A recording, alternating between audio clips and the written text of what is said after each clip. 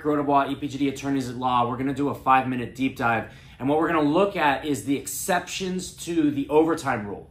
So I've done videos like this over the years. It keeps coming up, so maybe more people need to pay attention, and I don't want to see people get in trouble, especially, I always like eyes wide open. So if you're going to violate these rules, at least do it knowingly instead of doing it accidentally. So here's the way it works.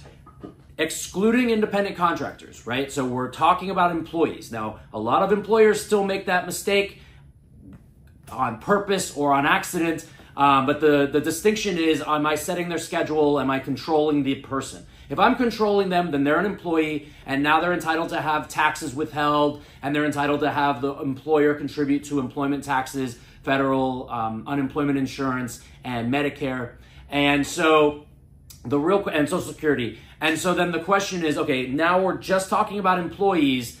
Who's entitled to a salary and who's entitled to being paid hourly? And the short answer is everybody is entitled to hourly unless you fit one of 3 exceptions. And there's 3, okay? So here they are. So the first one is executive. Okay, so an executive, it's kind of self-explanatory. You're running the company and you really have the ability to hire, fire, and make administrative decisions that will change the company. So if I decide to close the office, that's an executive level decision. That pretty much means I'm an executive. I'm probably entitled to being paid a salary. And the second exception is what we call administrative. Think of managerial. Can I either make decisions or is my input given serious consideration? And do I have independent authority to help change the organization of the company? And so you can see some overlap, but a good example would be the CEO is obviously an executive, but how about the branch manager who runs the branch and has authority to build his team and to decide on vacation hours and other things, running a significant part of the company?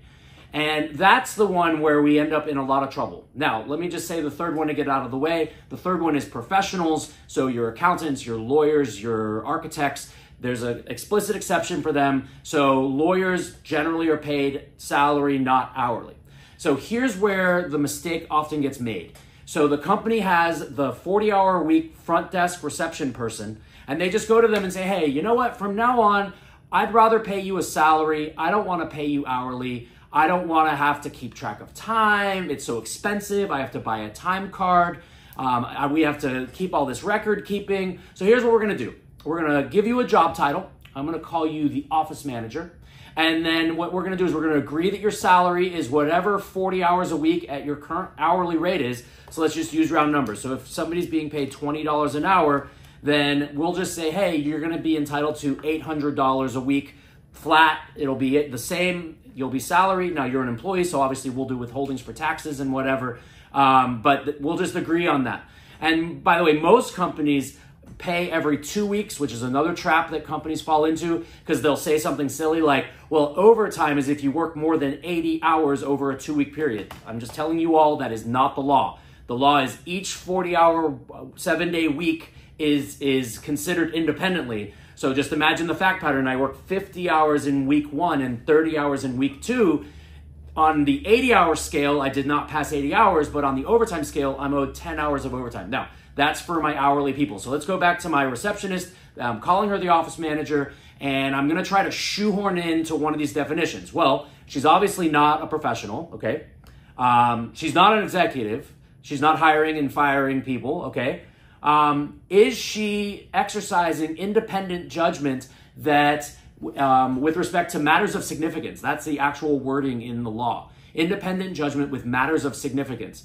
Now, if you could make a strong argument that, yeah, she actually heads a whole other team of receptionists and she has a lot of responsibilities in the office and she's the one signing contracts with vendors and she's the one negotiating contracts on behalf of the firm, then okay, then you're making a pretty decent argument that this person does more than just the reception type job. So what it's going to come down to in these cases is the actual job duties. And then it's like, if it walks like a duck and it talks like a duck, it's probably a duck. So if it really looks like it's a receptionist person, they have to be paid hourly. You have to keep track of time. They're entitled to overtime. Even if you tell them don't work overtime, you still have to keep time records, because if they sue you and you don't have time records, you will lose.